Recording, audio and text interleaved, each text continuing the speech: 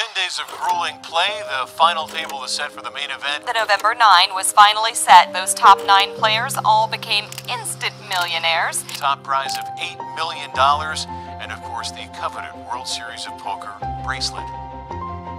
The term November 9 was an endearing moniker used to describe the final table of the main event at the World Series of Poker. In this video, we delve into the captivating narrative of the WSOP November 9, examining its origins and the factors that ultimately led to its conclusion.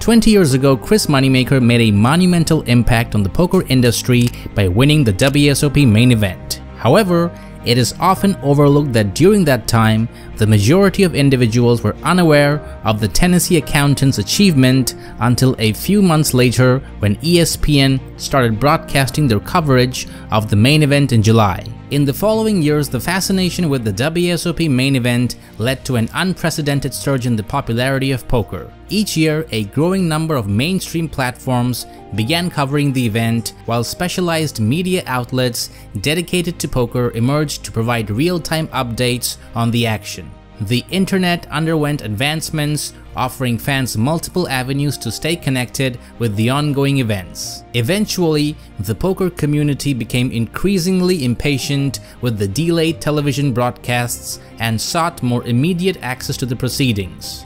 By 2007, the majority of poker players were already aware of Jerry Yang's triumph as the champion of the WSOP Main Event long before the televised coverage aired in autumn. Concurrently, the initial hints of uncertainty surrounding online poker arose due to the enactment of the UIGEA, which further contributed to the inevitable decline in television ratings. To address this declining television rating, Harris Entertainment devised a unique and somewhat controversial concept for the 2008 WSOP Main Event called the November 9. While the main event followed its regular format, when the player count dwindled from 10 to 9, the action would pause on July 14th and remain on hold for 117 days. During this interval, the episodes would be produced and broadcasted, allowing fans to witness the progression of the tournament. Then, on November 9th, the final table players would reconvene,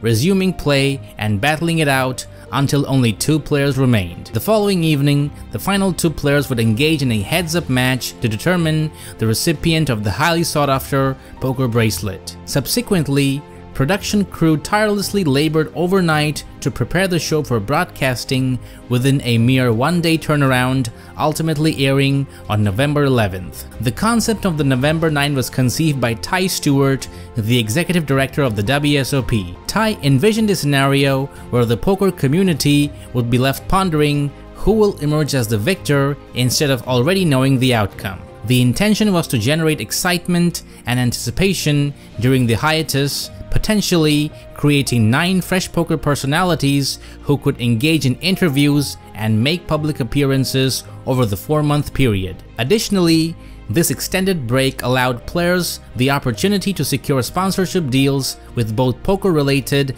and non-poker-related companies along the way. Before I continue, please remember to like this video and subscribe to the channel. It takes less than a second, costs you nothing, and keeps me motivated to make more videos. The introduction of the November 9 concept elicited a mixed response initially, with some expressing concerns about its potential impact on the integrity of the game, while others believe it could enhance the interest in poker. Despite the divergent opinions, the plan was implemented.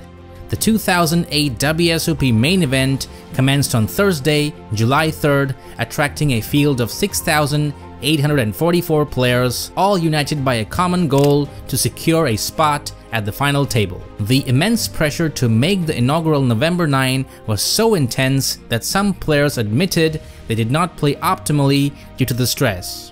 Dennis Phillips recalled that it had been a very intense experience and that the dynamics of the game were drastically altered by the introduction of the November 9. Despite being fully aware of the planned delay, the majority of the November 9 expressed their disappointment at having to pause the tournament, particularly particularly eventual champion Peter Eastgate. Eastgate shared his feelings of frustration regarding the prolonged waiting period. He mentioned that waiting for the final result was aggravating as it would have made a significant impact on one's life. However, there were few players who welcomed the break, and one of them was Ivan Demidov, the runner-up finisher. Demidov recalled how exhaustion had taken hold of the finalists when they reached the final table. Playing relentlessly for 10 consecutive days without any respite had left him completely worn out, and the need for a break was undeniable. During the 117-day break, players faced a unique challenge regarding how to approach their strategy preparations,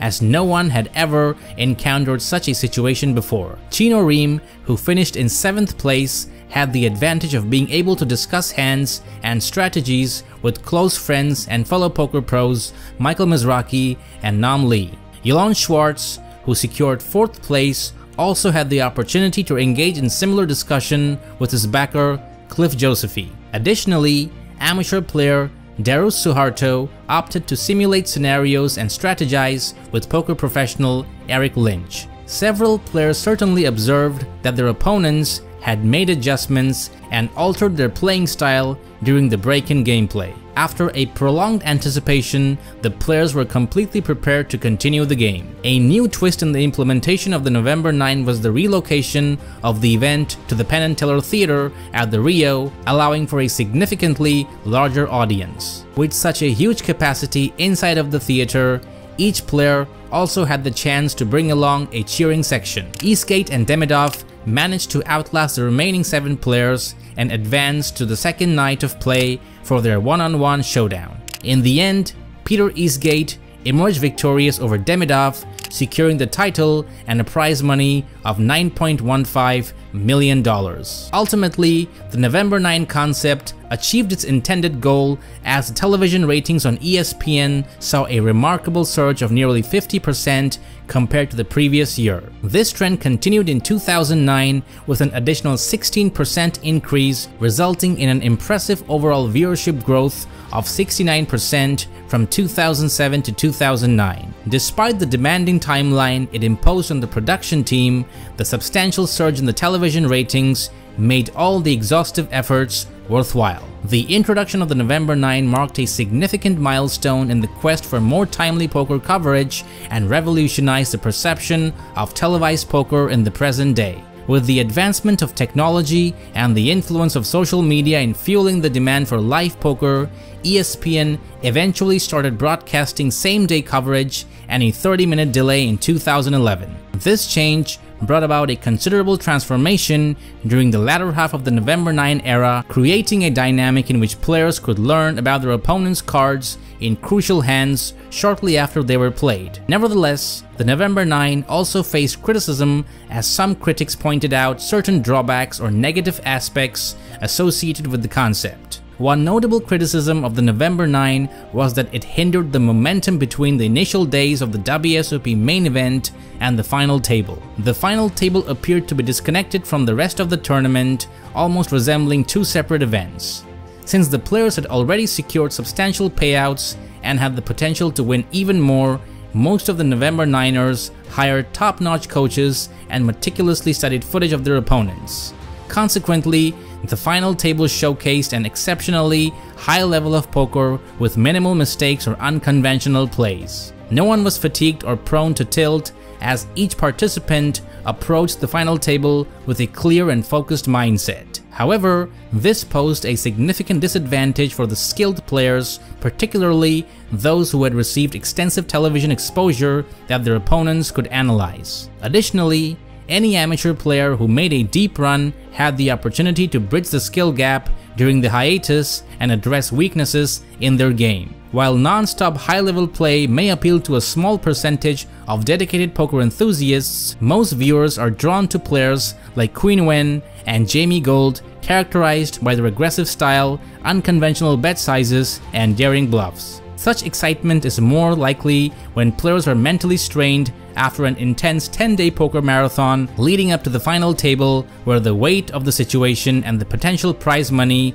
hasn't fully sunk in. With the absence of online poker in the United States since mid-2011, a major catalyst for sponsorships of the November 9 lost its momentum. Consequently, in 2017, Caesars and ESPN made the decision to completely abandon the concept of the November 9. That year, Poker Central made an announcement regarding a television and digital media rights agreement with the WSOP and ESPN.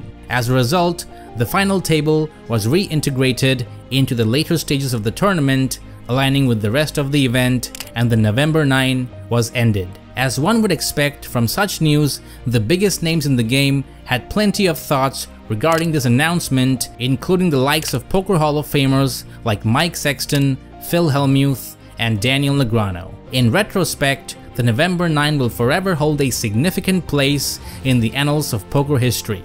The initial 9 players who participated in the 2008 WSOP Main Event created a truly extraordinary and memorable moment. Each of them share a unique bond with one another, forming a special connection that will endure over time.